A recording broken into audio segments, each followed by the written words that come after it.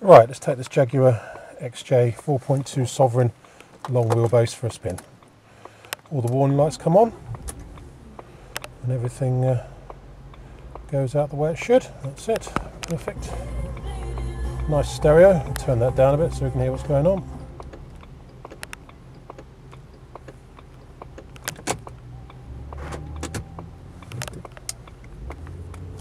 And off we go.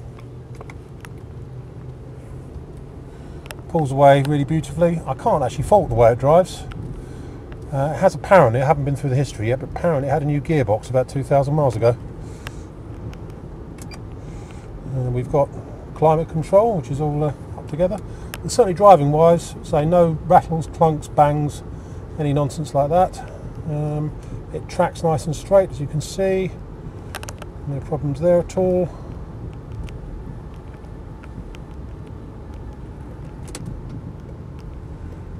I've had it up to about sort of 50-60 miles an hour and it performs superbly. So these do tend to drive beautifully if they're a nicely maintained example, and this one certainly seems to be the case from that point of view. Being a Sovereign, it's got all sorts of extra bits and bobs on it compared to a standard one.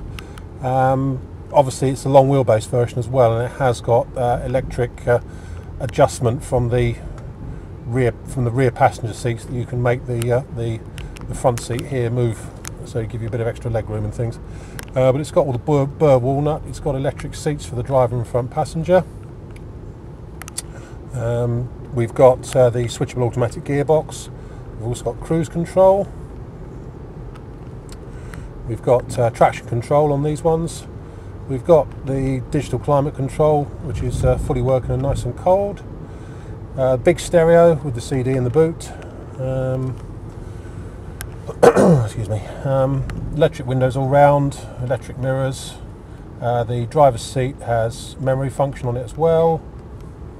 The stereo is the high-powered version, and we've got things like electric steering column adjustment as well. As I say, these 4-litre Sovereigns do tend to have pretty much everything on them.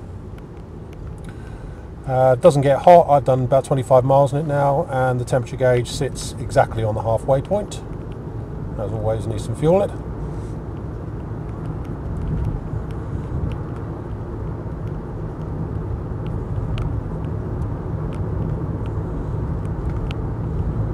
So nice to drive, really. It's can't detect any problems or issues with it at all. We're up to about 50 miles an hour now. It's as quiet as they come. Possibly very slight bottom ball joint on the off side. I can just feel a very slight little bit of kickback through the steering wheel over bumps, so it's possible it needs a bottom ball joint on it for its next MOT.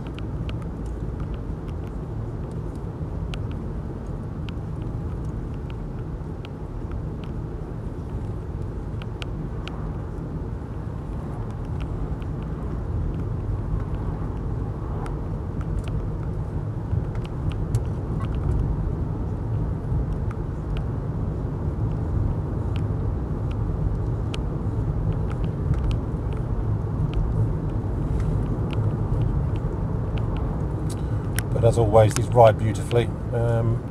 Ride is probably even better being the long wheelbase version, in fairness.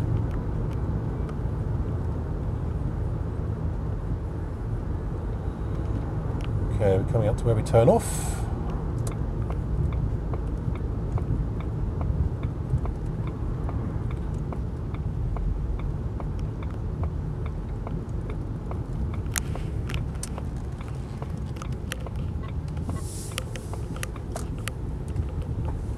Okay, my name's Simon. If you have any further queries or questions, you can ring me on 0771 906 9353, or in the office on 0118 946 3352.